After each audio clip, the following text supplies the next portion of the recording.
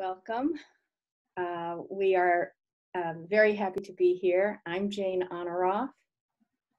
I'm Jeff Fraser. We are both part of the mediation group. We call it TMG. And Jeff and I have been doing mediations, family mediations, for probably over 20 years. We've probably done hundreds of mediations. We are both extremely passionate about the benefits of mediation and letting families know how helpful it can be. This was originally going to be part of a speaker series at the senior center, and then COVID hit. And since then, we've all had to learn new things. We've done all our family mediations since March via Zoom, and this is another thing we've had to learn, which is to create a webinar. Families often go through very difficult times. Every family has difficult moments. And what often happens is that they either don't talk about those difficulties and they go underground, or if a crisis hits that makes the problems bubble up, they can get somewhat adversarial, threaten each other with lawsuits, or contact lawyers and make the conflict even worse. What mediation is able to do, it's basically very simple. It's assisted negotiation. And what mediation is able to do is to help build on the strengths, first of all, build on the strengths of the family rather than sort of stir up the most vulnerable parts of family interaction. But it's also able to help the family come together and change what felt like an insurmountable conflict, change it from that to a project that they can all work together to resolve. And research shows that mediated agreements, for mediated agreements, there's much more compliance than when some kind of when it goes to court and a judge orders some kind of solution, which is usually just a black and white solution. There's not a lot of grays. Mediation is a creative process, and it helps families create new boundaries or safe boundaries so that they can proceed, move forward. It's not therapy. We're not there to help you understand the roots of the conflict. We're there to help you move forward, make decisions, and have success in resolving whatever conflict is brought to us. The kinds of conflicts that we often see, especially for elders, is in families trying to decide how to deal with the issue of elder independence, often elder care, and even more often how to help families, adult siblings, resolve disputes after the parents have died in terms of how to divide up the estate. Jeff, do you want to say something at this point? Just that our backgrounds are, I'm a lawyer as well as a mediator, and Jane is a therapist as well as a mediator.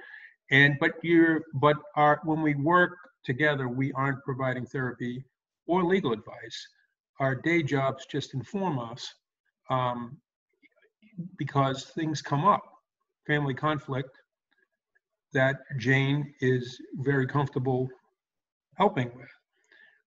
Legal issues, which I don't provide legal advice, but it helps to have that background when the conflict arises in a adversarial and sometimes threatens to become litigation. Also, the solutions to some conflict can arise from a background in law and knowing what can be done and what can't be done.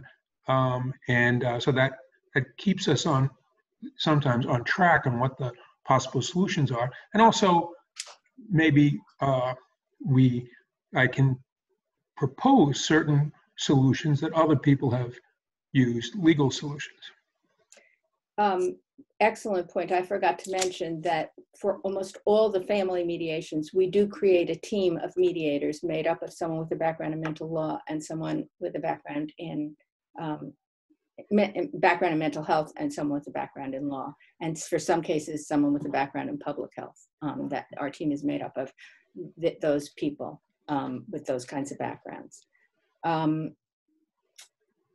Jeff and I thought that what would make the most sense would be to talk about a case that we did many years ago, maybe, I don't know, 7, 10 years ago, it was a long time ago, of a family in conflict, and then highlight how the process, hopefully through describing this case, we can highlight how the process works and give you a better understanding. So I'll start, and Jeff, interrupt me if I've left something out.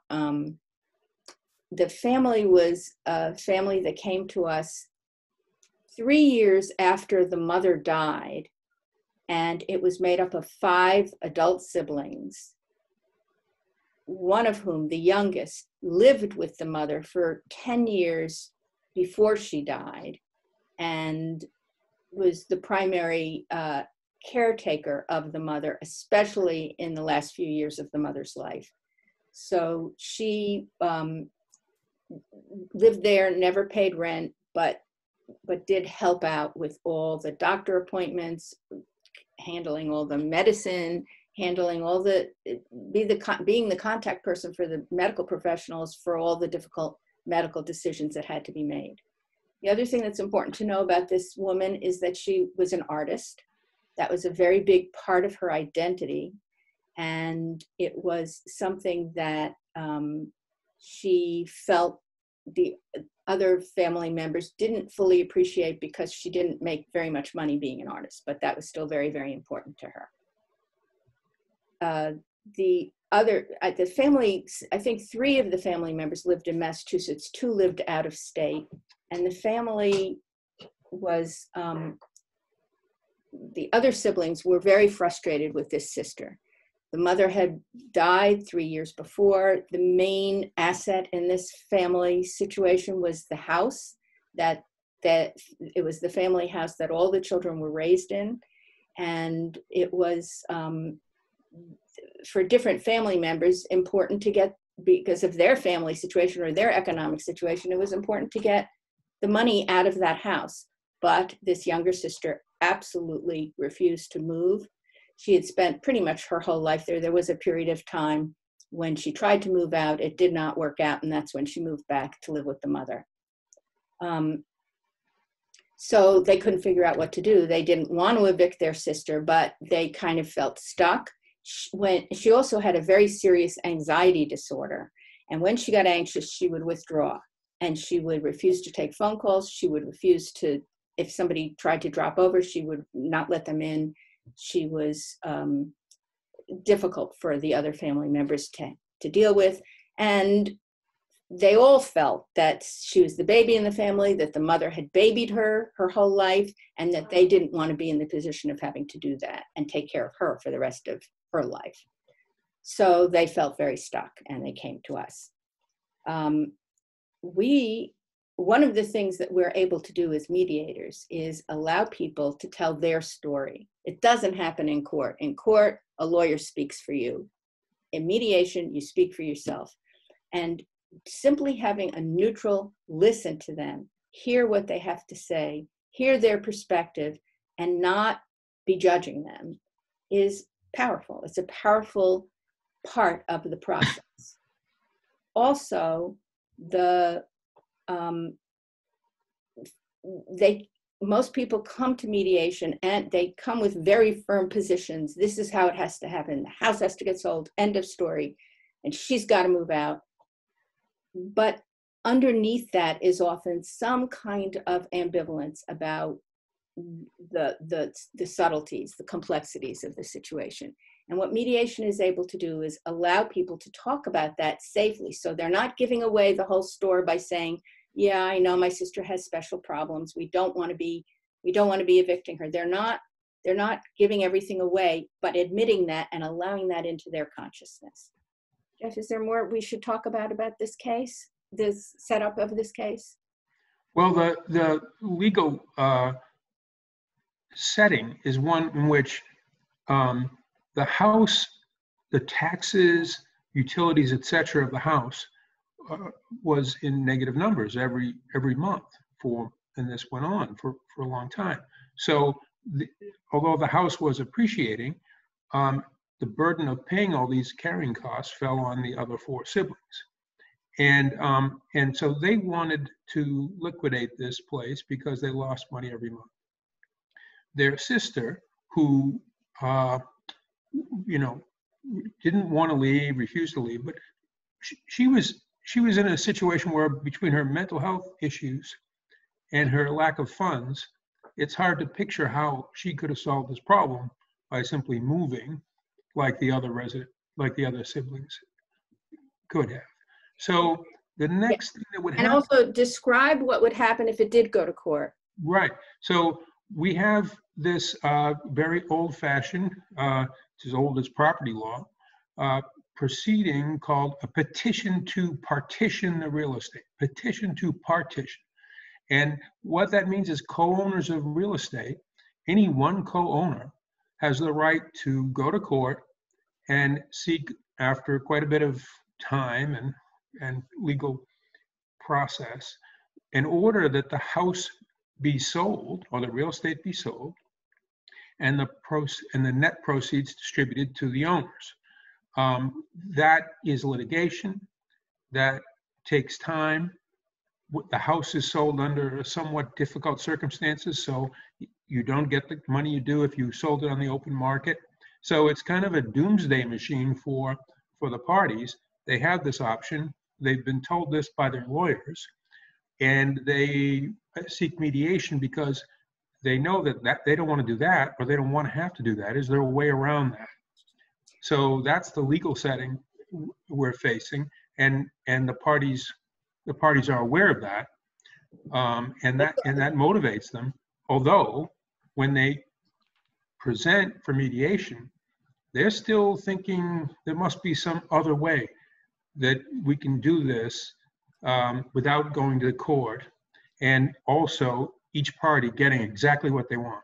So therefore, that's their position going in. No, we're going to do it this way.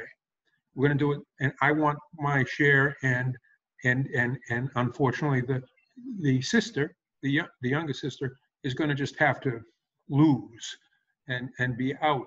So they carry their hard and fast positions into the mediation, and then that's our job now to figure out how to manage that. Right, and some of the things that we do to help people think a little differently, some of the ways that we talk to them about how to think about the problem is to break it up and to incorporate things like time, like, well, I guess we could live with holding on to the house for X amount of time if the sister would actually be willing to move, but then we have to talk about what would make her willing to move. And when we spoke to the sister, it was clear that while she was terrified of moving, she was also terrified and felt incapable of maintaining the house. She didn't have the money. She didn't want to have to it was a large house, and she just didn't feel like she could manage the whole thing. We were able, in the process of working with these people, to change the conversation. So instead of it being, this sister is problematic, it became, how can we all work together to make something different happen out of this situation? And the other skill or way that we help people think about the case is what Jeff just referenced to. If you don't solve the case here, we have to remind them of what their alternatives are. And as I said earlier, in this case, there would be kind of 2 alternatives. One, to go to court, which, as Jeff just described, is incredibly expensive and painful on many levels. Or, again, swallow the issue and live angry, resentful, and nothing happens. So we were able to help them divide up the issue into, okay, if the sister were going to move, how would she manage it? And one of the siblings said, well, I live in Massachusetts. I'd be more than happy to help her look for places. Another sibling who had the most money of any of the others said, I would help, I would co-sign a mortgage, or I would help her buy the property, and then I could get repaid once we actually sold the house. The sister was able to admit to us that whenever she thought about moving, one of her fantasies was that she moved to an artist's community, maybe something like Rockport, where she would feel more comfortable, more at home. And in fact, having a condo where she didn't have to worry about snow removal and leaf removal and all those kinds of things would actually be a relief to her. So over the period of the day where we worked with these folks, we were able to construct a solution that they all could buy into, in which the sister would be helped in this process of what was totally overwhelming to her. And in the end, they were, she said, but how am I going to move all my artwork? And that the family actually said, well, maybe we can have some of your artwork, which made her extremely happy. Where they had resented all the years of rent-free living that she had, they suddenly were beginning to talk about, well, she did take care of our mom, and she did a good job with that, and it saved us a lot of hassles. So suddenly the conversation shifted, and they started to cooperate, and they started to redefine the problem, not as sell this house and she's so stubborn, she's got to figure it out, but how can we help her through this process? Jeff? One of the things that happens at mediation is people bring their feelings, but often with their siblings there, they don't express their feelings, especially those feelings which are more conciliatory, because they are in an adversarial, they've been in an adversarial setting, a posture. And so here we are in a mediation, and now there are third parties, the mediators, who are asking questions, and innocent questions, and questions that the parties often, right, they don't want to sound so harsh. But in any event, what happens is that certain information leaks out where, for instance, one of the siblings said, and this is, so what would be a good way to find out? Well, what the question someone has to ask is, wait a minute, she took care of the mother all those years. Isn't that worth something? Nobody's mentioned that. No, we as mediators don't want to jump in and put our finger on the scale. However, if you keep people talking long enough, they feel more comfortable telling third parties something like that. So at some point, without us prompting that, we just ask, so who she took care of your mother, all this stuff. And then one of the siblings said, well, yeah, on some level, she did us she helped us a lot because that burden fell on her. So boom, that's a little bit of a leak of a whole different conversation. So that whole conversation then sprouts, and people are saying, yeah, that's true. And they might say, I didn't think of it that way. Or they probably have thought of it that way. But in any event, now we're having a different conversation. So really, do we then say, well, let's get the whiteboard out and find out what that was worth all those years, et cetera? No. If we had to, we might. But usually people have some sense of how much it's helped. Exactly. And that triggers their sense of obligation somewhat to their mother, to their sister, to try and have a more balanced result that honors their youngest sister's situation, which could be. And understand, we're not saying that at the end of all this, everything is, happy thereafter. They all live happily thereafter, one big happy family. Though it is, but what it has done is move them past this stuck place, which is not insignificant, financially or emotionally. And it's allowed them to perhaps have something different of a relationship. And oftentimes when, after we've come to agreement and Jeff is in another room on the computer writing up the agreement, I'm sitting with the family and they're suddenly telling me happy stories of family life in the house and how mom used to do this and they're laughing and dad used to do that. And the whole tone is different than when they enter.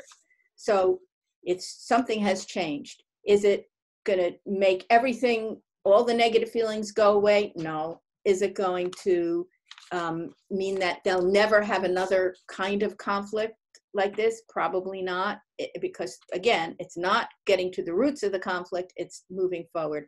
But sometimes it does make a big difference. And so I hope that gives you a flavor for how family mediation can work and really make a big difference for families. Well, Yeah. I just want to say, so the result was, after the one sibling pointed out that she did them all a big favor, the other siblings sort of acknowledged that.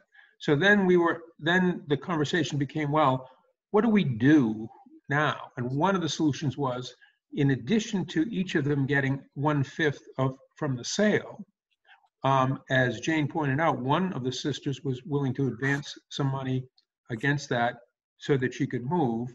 And then the other parties each felt a little obligation to say, well, I can do this or I can do that. And so we had an agreement that it would all happen over a certain period of time and that they would instruct the lawyers to make that happen. And so the resolution was one that felt more fair than what they expected. Everybody wants to win, right? Everybody wants to get their way. But when the issues get reframed like that, then they actually feel okay about the compromise because they see how it arises out of fairness. And I would say creative process, which the courts are very black and white, but mediation can be very creative. The moment where one of the siblings said, "I love some of your art in my house," it like opened up windows that had been closed. So I hope that does give you a flavor. We have never. We were originally hoping to do this in a live presentation, but we've not, that's beyond our skills, our Zoom skills at the moment. So we have presented in numerous settings, and we get certain kinds of questions, either about this case or, presented this case or other cases. And so we thought we would present those, try and answer those questions. And at the end, if we haven't answered your question, you can either contact us at themediationgroup.org. And the phone number is 617-277-9232. I'm going to try and share the screen at the end and put on our website so you can see that. But if I'm unable to do that, then feel free to call us and we will answer any questions that you have. So here's a list of the questions that we often get. The first one is, in my family, some of us actually agree to mediation, but two won't. Two just won't even talk about it. So how do you get everyone to agree to come in the first place? And the way that I usually answer that is, from experience, we've learned that cold calling from us is not something that works. So we'll get an intake call from one of the siblings and they'll explain the situation. And I let them know that we are open to speaking to all of them on intake, or even these days we could do a Zoom intake. And that one of the things that sometimes works really well is to tell the hesitant siblings that they are not signing on for a long-term process, and that we can set up an initial session, and if they feel that's helpful, and we'll agree to that, and then they feel like once they meet us, no, these people aren't going to be helpful to us, they don't have to come again. it's part of what we mean to say mediation, which we probably, I don't know that we mentioned at the beginning. It's a voluntary process. It's voluntary in two ways. It's voluntary in agreeing to participate, and it's also voluntary in with regard to the conclusion. We're not judges. We're not imposing anything. If they come to resolution, it's a voluntary resolution. They've agreed to whatever the resolution looks like. And that often just letting people know that they're not committing, like maybe how people think about therapy is a very long-term process. This is not that. Want to add anything to that question, Jeff? Well, the voluntary, we use the word voluntary a lot because it's the antidote to people's feeling trapped or being controlled by other family members, controlled by a third party. Controlled by the lawyers. Yeah, this is very personal. This is very private. So they're already out there talking about something to strangers that they just as soon resolve some other way. But knowing that they can, and we say, you can walk out of the room in the middle of mediation. Nothing is binding. This is you're either going to find this helpful and work toward a resolution or not. And if you don't like it, you just walk away. We don't have any power. And I would add to that probably, I would say 85% or maybe more of our cases do settle. So, but there's 15% that don't. So we always make reference to that at the beginning of the mediation. Another question that we get is, in family mediations, is it possible for us to speak separately to the mediators? Is it possible for us to tell our story not in front of everyone else because we don't think that we will be free to say everything we want to say? And the answer to that is absolutely. And even on Zoom, we can move people to separate rooms, and they can tell us their story in the privacy of that room.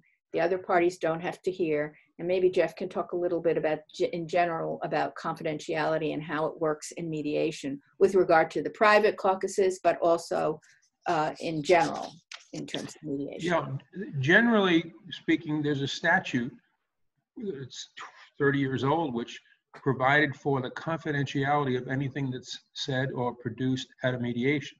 So that also can make people feel more comfortable because they're worried about litigation. They're worried about, their lawyers have said don't talk to that person, but their lawyers do know, if they have lawyers, that anything that's said in a mediation cannot be brought to court. We can't be subpoenaed as mediators. The parties cannot be subpoenaed to say, well, at the mediation this was said. So it's a private window where they can speak more freely in that respect. Secondly, when we have occasion to meet with one party or the other, or a faction, two siblings versus a mother and a third sibling, we say, and this is very common mediation technique, that when we're in this separate room, we're going to talk about things, and some of the things you're going to want to tell us, you don't want to say out loud. In addition to that, you want us to know this because it's important to you, but also we will honor the privacy of that conversation, because that's, and why do we do that? Because it is so helpful for the mediators to know what's going on under the surface and what's driving some of the conflict. And in a meeting of all the parties, some of that doesn't get said. Also, when you're in a separate meeting where there's confidentiality, but there's also an attempt for the mediators to say, well, what do you want? What kind of, and this is private, we're not going to go convey it to the other side. What does resolution look like in your mind? What's important to you? And so, an example that I use because it's come up a couple of times. In a adult sibling situation, one party might say, you know, I don't want to go in and say bad things about my nephew, my sister's son, but he's living in the downstairs apartment where mom is. I don't want him living there. I know things about him. I don't trust him. And it's hard for me to say that in front of my sister. But it's important to me and to my other sibling that stop, that he go. And I don't know where to go with this other than it's a strong feeling I have. So now we know something. We know what's important to that person. One of the things that's important to that person in a resolution.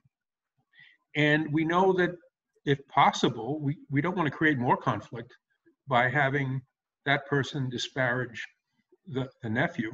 So we put that away and know it. So we have a broader concept of the conflict, and the person feels that they've told us something important about where they stand. Exactly.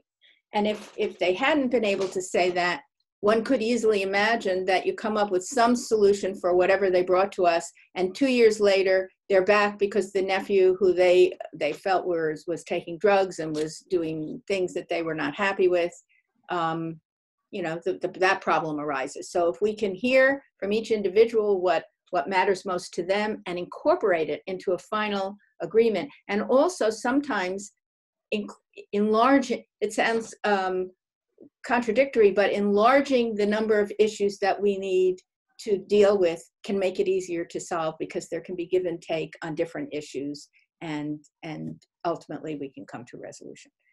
The third question, I'm going to let Jeff handle this one because it's really, I think, a legal question, which is, if we do come to agreement, is it enforceable? Well, the short answer is yes. If it wasn't, what is the point of all this, right? So the parties have, they expect, and they actually like the idea of committing this to writing. Legally, their agreements often require more lawyering, for instance, more formal agreements, maybe deeds signed, whatever would be the resolution, the way to wrap this up in a proper legal resolution, and which involves paperwork. However, an agreement is an agreement, and if the parties if there's a writing that identifies the dispute, and then each party agrees that this is our agreement, and 1, 2, 3, 4, 5, 6, and within those agreements, those paragraphs are deadlines by which something's going to happen, and the parties tend to agree on that, because after what they've been through, deadlines are not the biggest issue. They're just kind of a process issue. It can help, actually. Yeah. And so that is an agreement, and it could be enforced as it is. But as a contract, basically, right? As a contract. Yeah. But usually the types of legal situations often require more affirmation in proper legal documents, and so the agreement says that the parties will have their lawyers create a more formal document, but these are the terms they agree on. So so the answer is yes, but I don't write up an agreement as if I'm representing everybody or one person or whatever. This is just a mediator's memorandum of understanding. However, it's an agreement, and it's been held enforceable. And it's been signed by everybody. So right. And the last question is, it's a more complicated one. It's, what if we agree on some things, but there are some things, some decisions that we just can't agree on, even during the mediation? What happens there? So I'm going to take a stab at this, and then you can add something if you'd like, Jeff. That is not an unusual circumstance when people first come in to mediation. In fact, it's sometimes what brings them to mediation, is that they're stuck. Again, they're stuck. Our job is to help them hopefully get unstuck. and maybe divide up the number of decisions or help them think outside of the box about how they might resolve it. One case we had many years ago was one in which there was a family-owned summer property after the parents died between his brother and a sister, and the sister was married with a child, and the brother was gay and had a life partner with and a daughter.